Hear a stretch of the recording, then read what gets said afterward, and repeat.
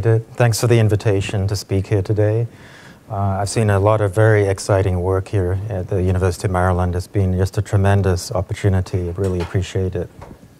I'm going to talk about the work of principally two of my graduate students and a postdoc, Ilya Alern and Anandram Venkatasubramanian, and the postdoc Jinwan Li, who's now at Intel. This work on microcantilevers was actually originated several years ago by another graduate student with a collaboration with Thomas Thundat at Oak Ridge National Labs, and the current work is with collaboration with Sandia, in particular Mark Allendorf, Vitaly Stavila, and Alex Robinson. So our objective is to make a low-power, portable sensing system for volatile organic compounds. And we want to emulate the exquisite sensitivity that you find in nature and in olfaction. One of the most widely used chemical analysis systems today is gas chromatography, perhaps with mass spec or other type of chemical analysis with the column.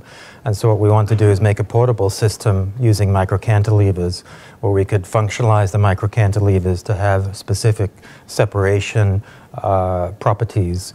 In other words, make really like a poor man's GC system. We'd like to explore different applications, both for monitoring air quality, maybe in a building, for example, or in the environment, in addition to other applications for detecting volatile compounds, looking at medical health for breath analysis, and food safety, looking for odors generated by bacteria or fungi, which could indicate, the quality condition of food. So there's a lot of interest in these kinds of detection systems. And the group at Sandia have made a portable GC system, which includes a microfabricated column and surface acoustic wave type detectors integrated in a handheld instrument, as you can see in this picture.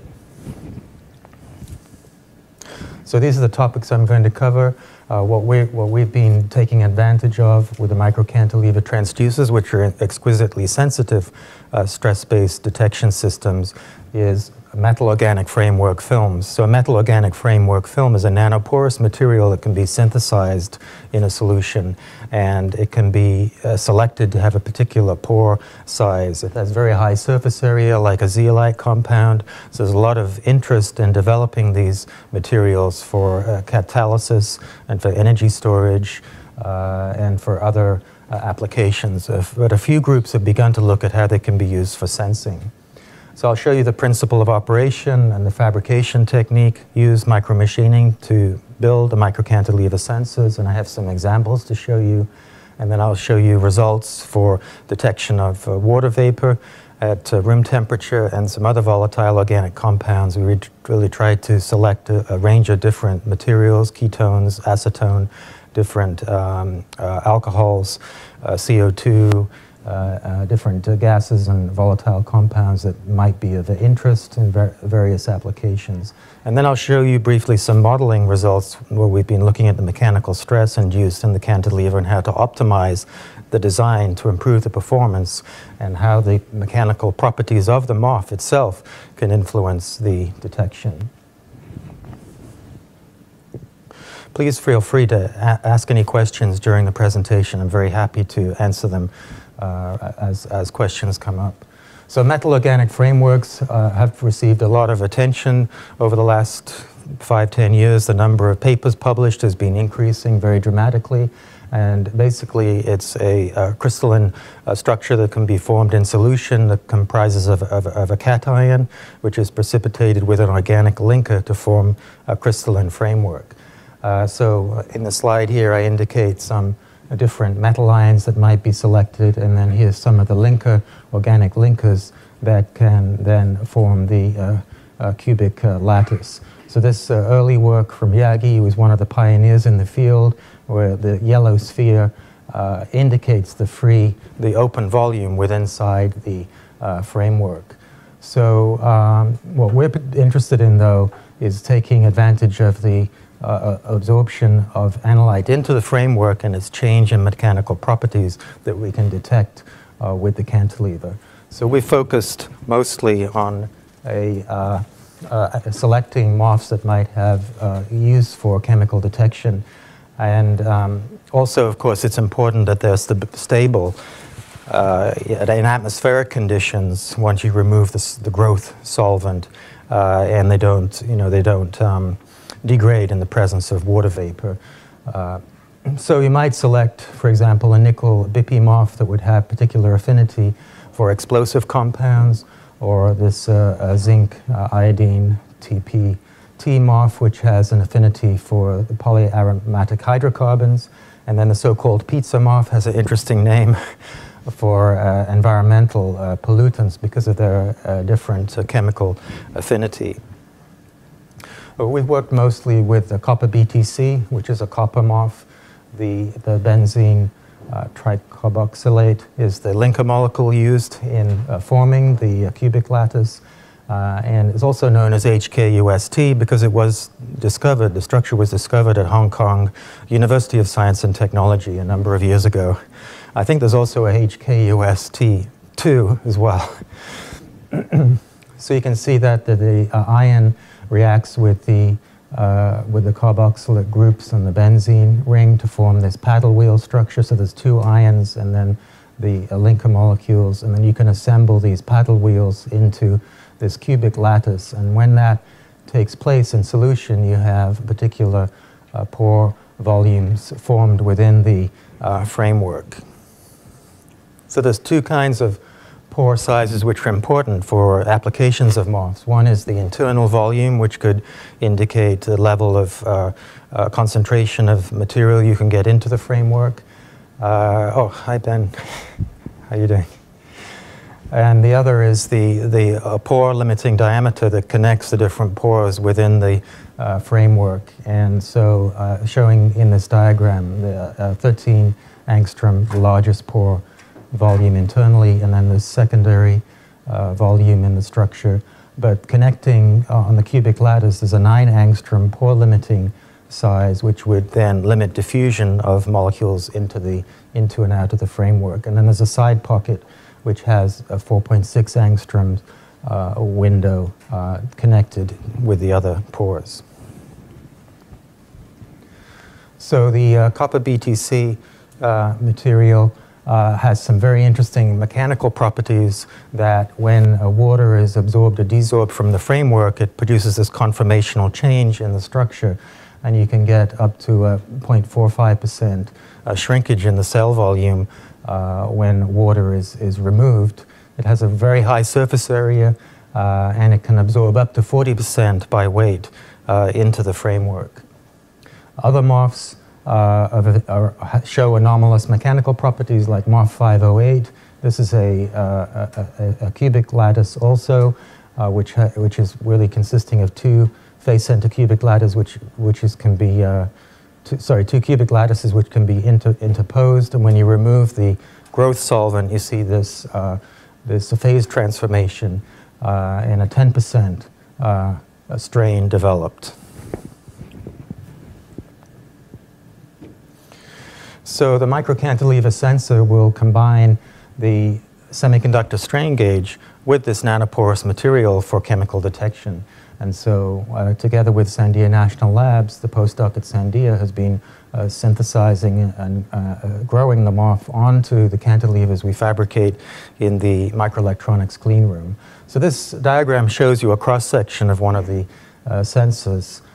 You can see there's a single crystal silicon strain gauge. It's N-type, which we find has a higher gauge factor than the P-type for this stress-based detection. Unlike AFM probes, the piezoresistive AFM probes are typically P-type doped to give you higher sensitivity.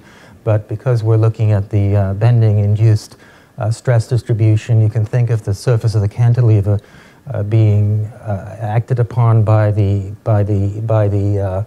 MOF, which is mechanically coupled to the surface like you would inflate a balloon. So you have a stress distribution both transverse and longitudinally across the beam. So it's different than an AFM probe where you just have a tip loading situation. We use silicon dioxide for the structural material in the cantilever, and then the strain gauge is offset from the neutral axis. We would like to have a high sensitivity to bendings. The cantilevers are typically 1 micron or less in thickness, and we want to select the orientation of the doping of the cantilever to achieve the highest possible sensitivity, or lowest detectable stress level. So for those of you who are involved in microfabrication, you've seen these very confusing slides before, where a simple cross-section picture shows you, weeks of work in the clean room. But for those who haven't, I apologize. But basically, this shows the silicon on insulator structure. So we use RIE and lithography to etch through the single crystal silicon to define the strain gauge, and then gold titanium for the ohmic contact to the silicon. This is covered with a silicon nitride layer for passivation by PECVD. And then we flip to working on the back side of the wafer. So these are double-side polished wafers. We can deposit a layer of aluminum, which will be later used for the layout of the cantilever profile, passivate with silicon nitride, and then etch from the back with deep RIE etching with the Bosch process, stop on the silicon oxide and coat with a layer of silicon nitride for stress compensation in the beam, because the silicon dioxide layer is very highly stressed in a buried oxide type substrate. So the silicon nitride is for stress compensation, and then finally etch through from the front to release the cantilever. I guess if you want more information, I can give you the references on the details of the fabrication process, but one of the issues we had to deal with in building these very low spring constant beams is the stress balance in the structure. As you can see, our early attempts, we have really quite a tight radius of curvature on the cantilever, and so the silicon nitride on the back of the beam would then provide a compensation for the buried oxide stress to produce flat beams. And then the wide cantilevers, we've added also stress compensation films.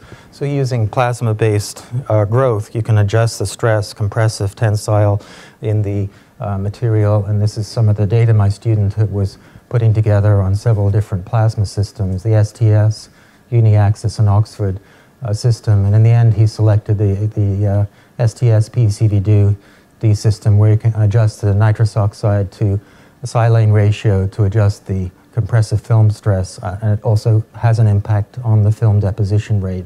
So we need to define both the thickness and stress level in the film to minimize the radius of curvature in the beam. And I can give you more details if you're interested in that aspect of the design. So to deposit the MOF, we use a layer-by-layer growth. This work was carried out at Sandia National Labs, and it's following on from the work of Zacher in Germany, where you use two growth solutions and a rinse step. The iron in solution is seeded onto a hydroxylated oxide surface, or we've also used a self-assembled monolayer on gold to get the right conditions for nucleation. And then after rinse, you can add the organic linker molecule, and then build up layer by layer the structure of the MOF on the surface. So this is really important to get good mechanical coupling between the MOF and the surface of the cantilever for the stress sensing. So can you clarify what happens with the layers? You put the first layer on and then what? Then you have a rinse, and I have forgotten what the rinse is. It may be something like methanol to rinse off the reactants, and then you add the carboxylate, benzene carboxylate in solution, allow it to react, and then rinse again, and then you add the metal ion and build up layer by layer like a self-assembly process. It doesn't come out quite as good as ALD. So at Sandia, they actually have a QCM in the growth chamber, so they can measure the mass uptake so they can see when the layer has, I guess, reached saturation before you go to the next, the rinse and then the next growth step. They published some papers. This paper here describes, Vitali's work describes some of these improvements to get better control of the layers. So to grow 100 nanometers, it may take 30, 40 cycles of growth. So we have some characterization of the MOF material using XRD and compare the grazing incidence XRD on coupon samples in the growth chamber against the powder MOF crystals. So if we see a good agreement in the XRD measurements, then that means we've formed, the structure we were hoping for on the surface. And then these are some AFM and SEM images that show the MOF crystals formed on the surface of a substrate. So they don't form a continuous film? No. Yeah, you can also form larger crystals in the growth solution. We've grown up to like 1 micron size crystals, and then those are actually useful because you can do nano indentation on large crystals and measure the modulus of the MOF. So this shows you some images of the microcantilever. It's 230 micron in length, 80 micron wide, silica beam. So you can see it's transparent with the semiconductor strain gauge and contacts. And then these are optical and SEM images where we can see the MOF has deposited on the surface of the cantilever. It's not perfectly uniform, but it looks like all of the beam is coated with MOF. There's some thickness variation. And then finally, this shows the cross-section showing the strain gauge and structural layers and stress compensation film. And I have a chip that shows, well, a little bit hard to see, but if you have very good eyesight, you might see some of the cantilevers at the other end of the chip from the contact pads.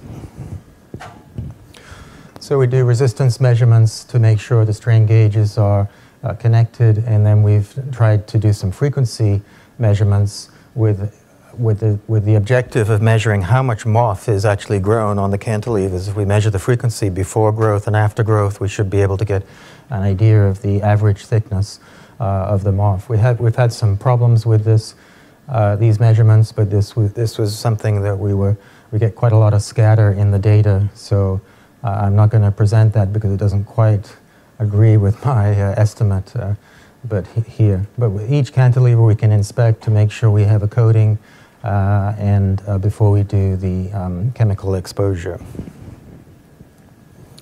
During the gas flow measurements, we're going to introduce different volatile organic compounds at room temperature typically, or slightly elevated temperatures. And we have opportunity to introduce a different test gas or the carrier gas nitrogen as a dilutant, and then bubble through water or the volatile organic compound here with some temperature control of this chamber. And then we have the test cell where we've wire bonded the sensors into the flow cell. So we actually have 2 chips here, so we can measure multiple cantilevers or 2 die with different MOF coatings on the 2 chips at the same time if we want to.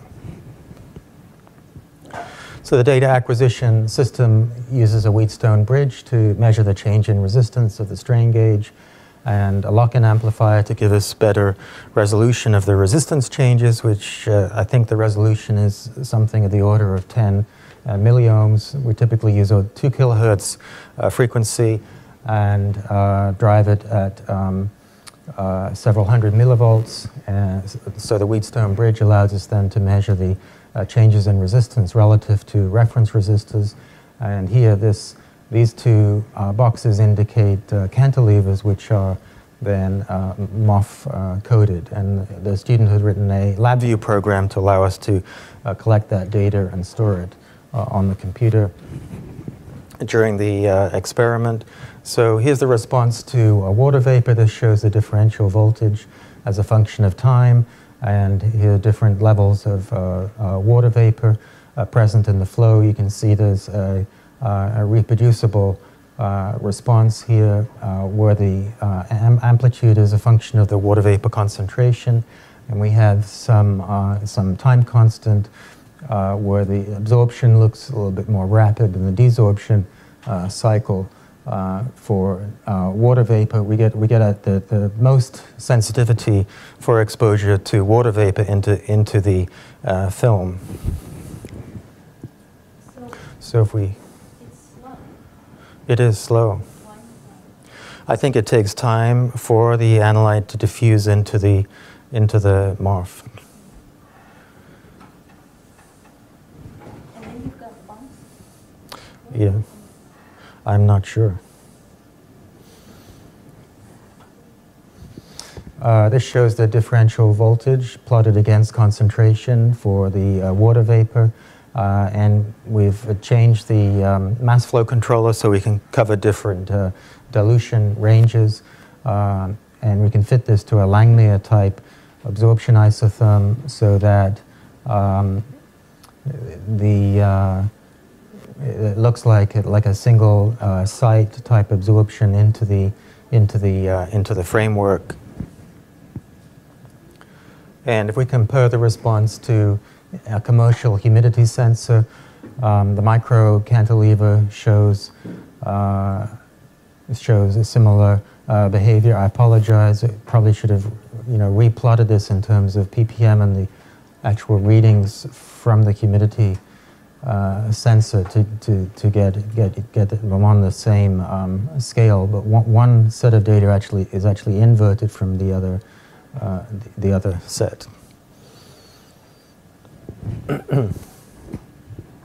We also have worked with lower concentration testing where we've increased the flow rate of the diluting nitrogen gas, and so we're able to detect down to very low concentrations of water vapor.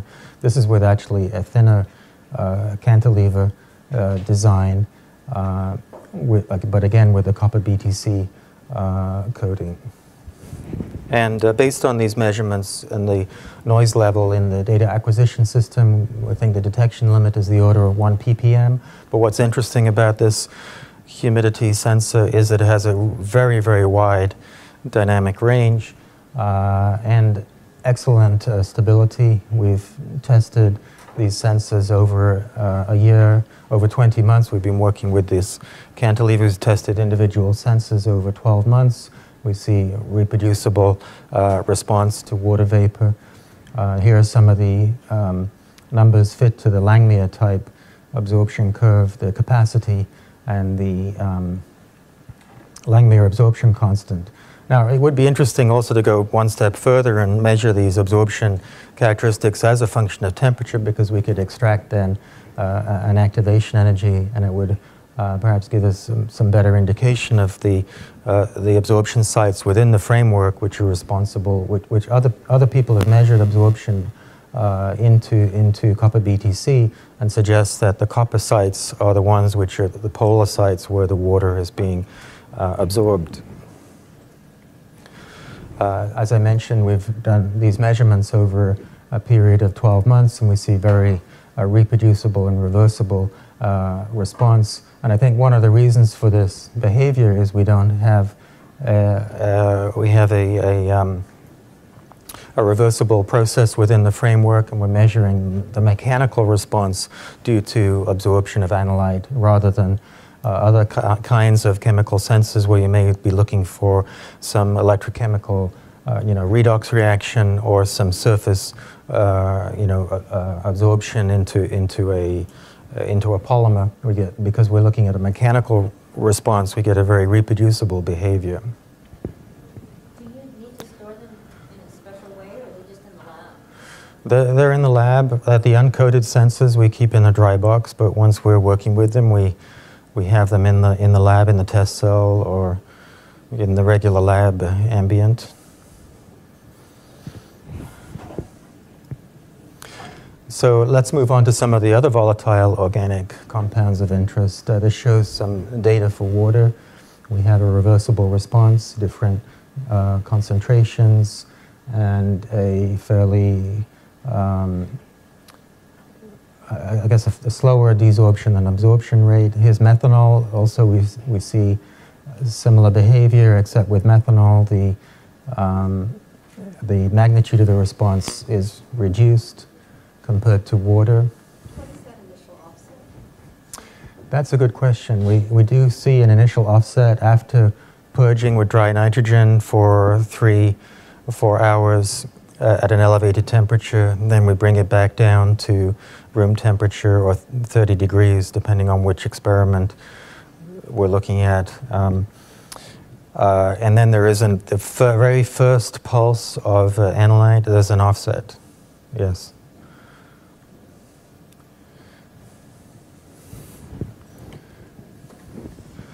This shows the absorption behavior for the water, methanol, ethanol. Here we see, fitting a Langmuir type curve, the absorption capacity and Langmuir constant.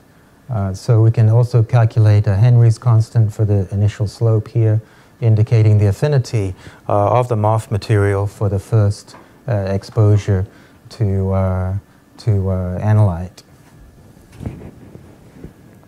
Oh, I'm sorry, I think I answered your question incorrectly on the last slide. This is like a thermal effect. From when we first turn on the flow, we get a slight, because the silicon strain gauge is also has a temperature coefficient of resistance. We see that when we first turn on the flow, we see a little jump. Sorry about that. And then it settles down as the temperature equilibrates?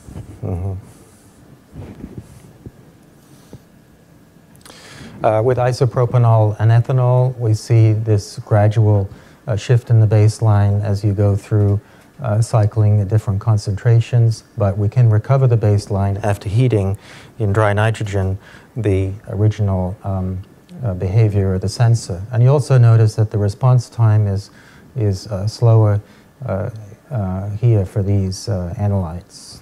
But the amplitude remains constant, it's just a baseline shift with the changes? Or does it become saturated with ethanol and so the response decreases? Less so than other compounds.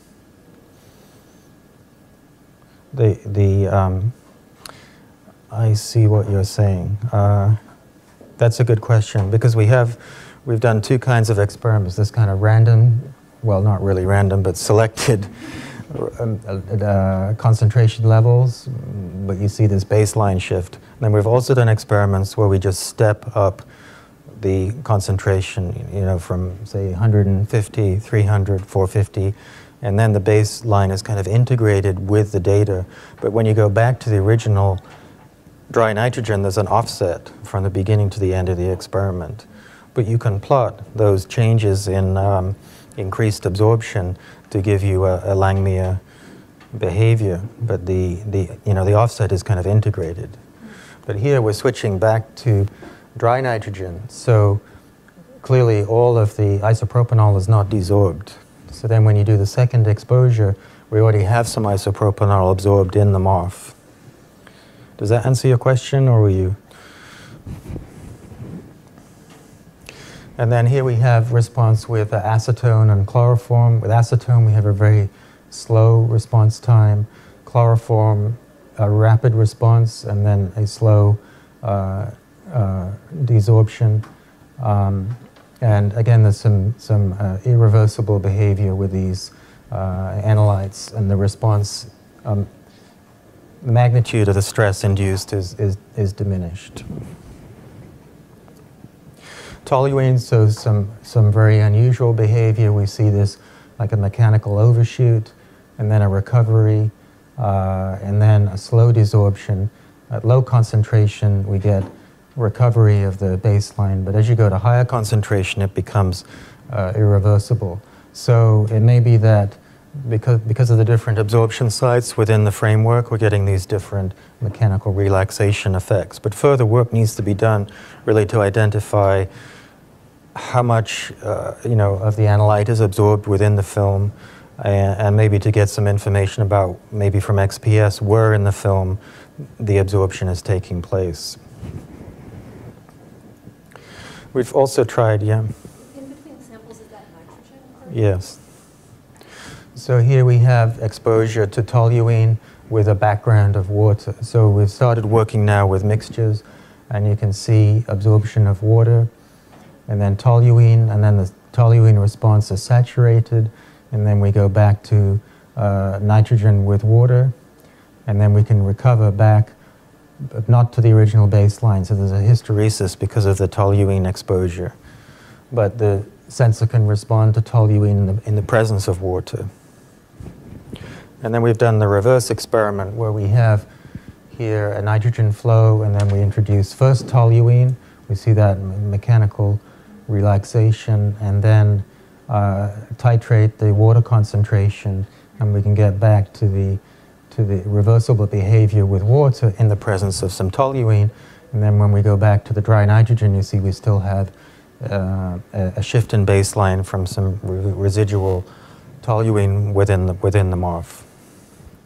Perhaps, I guess you have to confirm that that is the case. So some of these characteristics might be useful for identifying different volatile organic compounds. Other compounds show irreversible response, like decane. We see an initial absorption and then some strange behavior where then it becomes insensitive.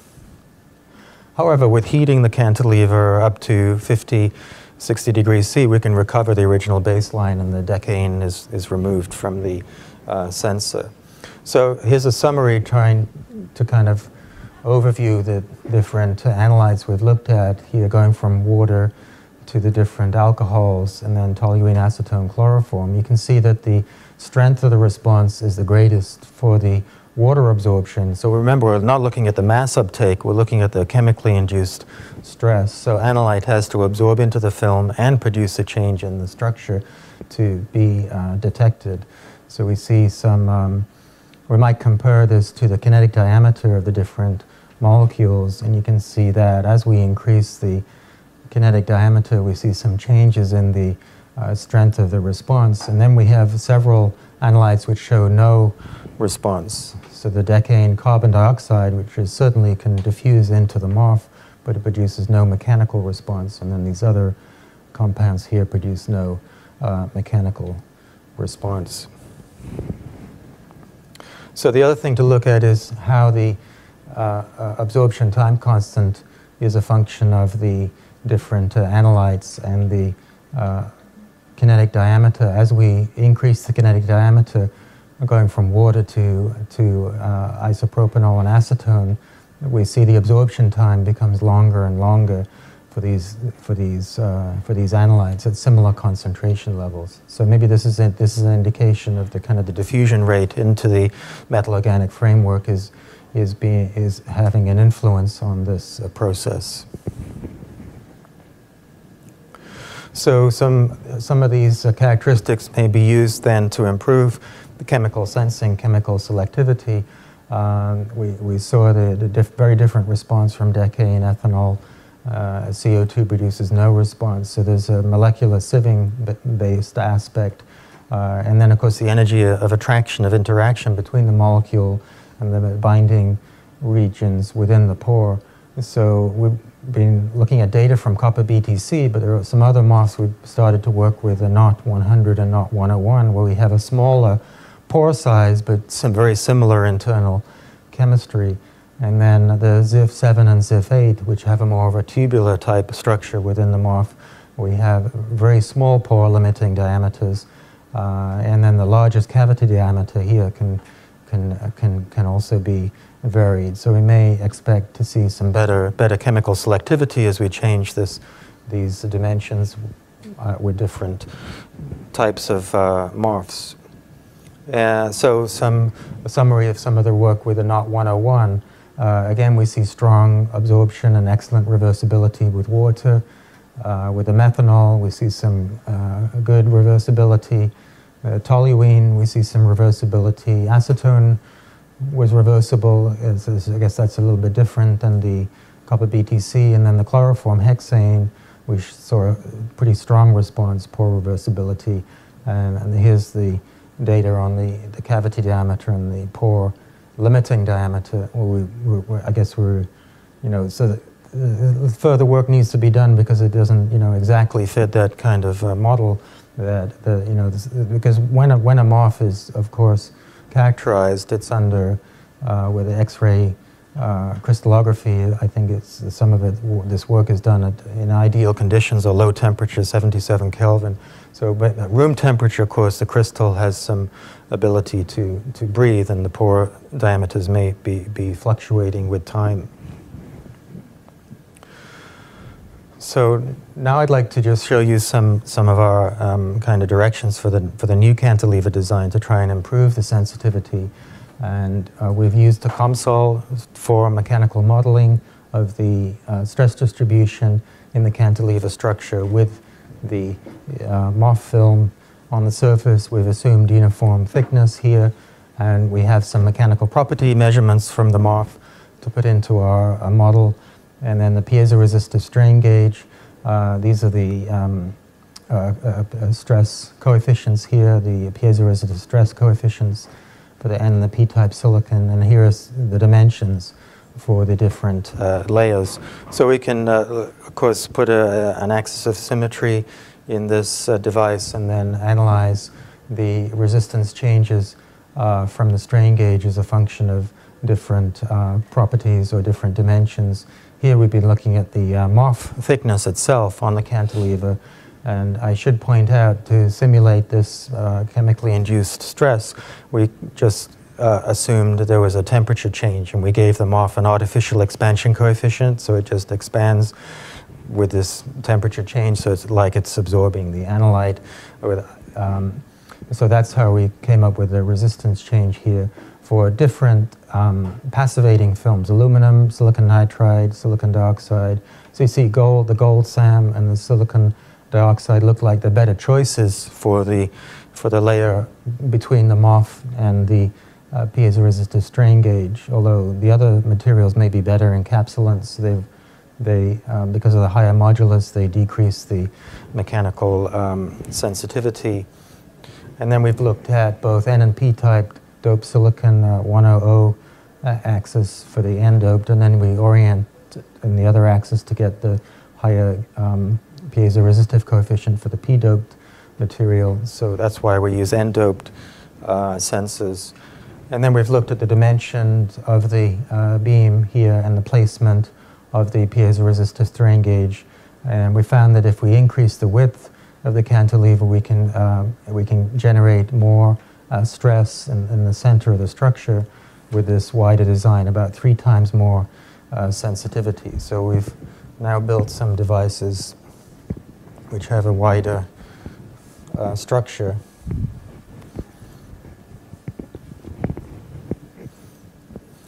And we've looked at repositioning of the strain gauge relative to the MOF film on the surface in both the 110 and the 100 direction of the wafer to look at how this has an effect on the resistance change generated by the MOF expansion. And then we've also looked at the mechanical properties of the MOF. Luckily, we've worked with HKUST, which turns out to be a good choice for this kind of transducer. If we look at the MOF 508, it has a higher chemically induced stress, but because of the low Young's modulus, the relative resistance change upon for sensing would be greatly reduced here. NDC 508, MOF, some other ZIFs here, maybe they're good candidates if we pick the ones with a higher modulus to give us a good amount of induced bending in the cantilever for sensing. So the new sensor design, we have 5 sensors, 3 or 5 sensors in the center of the die now. That's just to kind of improve the reliability when we're handling the chips, so we don't accidentally break any of them. and then they go into a package like this. We've also integrated now on the wafer the full bridge, so we have the compensation resistors are now on chip rather than off chip, and we have 2 strain gauges per beam to build into the bridge circuit. This is the fabrication process. We've modified it slightly to grow a thermal oxide on top of the single crystal silicon layer, so we've decreased the thickness of the strain gauge. We thought this may have some benefit because we're lowering the modulus overall, and we can get some stress compensation between these 2 compressive films. But I think we underestimated the stress in the buried oxide layer, so we have to add an additional layer of silicon dioxide to get flat structures in this design. We've been using backside etching to release the cantilevers, and for those that you have done STS, ICP, there's a lot of issues with silicon grass forming and getting good etch stop, uniformity across the surface of the substrate. Here you can see some cantilevers extending from the edge of a die, and predicting exactly this profile is quite challenging. However, we've been lucky enough to work with a STS HRM machine, and we're able to get a better profile here, better vertical profile, and release these wider cantilever structures. It also has, we've changed to a different carrier wafer, which can be cleaned up more easily than the using this crystal bond material. So we have a bunch of dies now which have been being electrically tested, and some of them are being coated with MOF at Sandia. This one includes a reflecting mirror here, so we can use AFM to look at the vibration of the structure.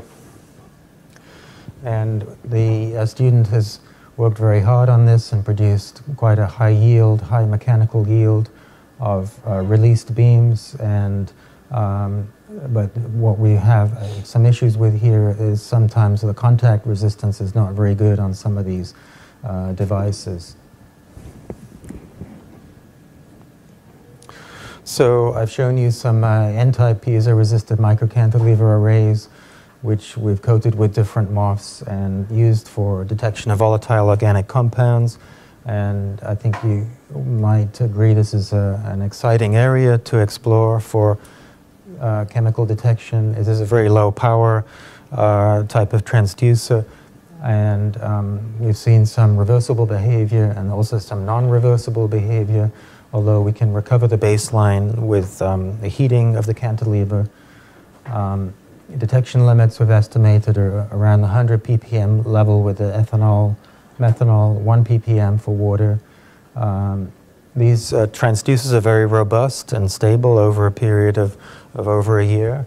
And we see the mechanical properties of the MOF are a key factor in designing good transducers, and hope to have soon some more data with these wider cantilevers to show you improved sensitivity. And what we would like to do is introduce different MOFs onto the cantilevers so we can have an array of different signals available for interpreting components in a complex mixture.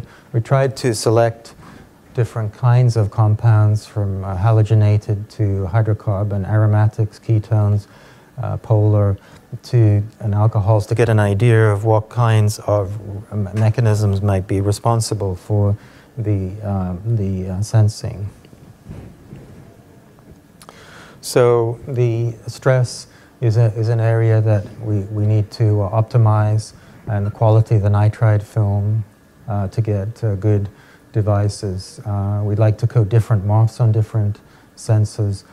With any transducer, one aspect is increasing the signal from the transducer for your analyte detection, and the other aspect is lowering the noise in the measurement system. So if we could further improve the data acquisition, we could, of course, detect at lower concentrations And we need to have control of the, the environment, the temperature and vibration present. And it would be nice to have a quick way to screen MOFs before we go to the trouble of growing them actually onto cantilevers, so we could do some measurements in parallel. So I'd like to thank Sandia National Labs for the financial support for this project and the technical support in the Institute for the Microelectronic Engineering and Nanotechnology. It used to be the Nanotechnology Research Center. They just changed the name. And the clean room staff, and some collaborations with Professor Jim Gohl in physics and Oliver Brandt in electrical engineering. But really, I'd like to really thank the graduate students who did all the hard work. I just get the pleasure to come here and talk about their results. And Ilya Alern is the student who did the majority of these measurements and part of the cantilever fabrication. And Andram Venkatasat Rubian is the other student who worked on this project. He wasn't at this dinner. This dinner was for Ilya when he finished his master's thesis. Amber worked on, she's finished her thesis as well. She worked on separation of salmonella, live and dead salmonella, using chemotaxis. Drew Owen is a PhD student who's working on magnetic beads for capturing targets in a fluidic system, looking for capturing salmonella and viruses. Milad Navai is working on a miniature gas chromatography system, and Ali Mahadavai-Far is working on a thermal conductivity gas sensor, a nanowatt thermal conductivity gas sensor that could be introduced with a GC system, but also as a standalone sensor for different gases, helium, hydrogen, CO2, methane. And thanks for your attention.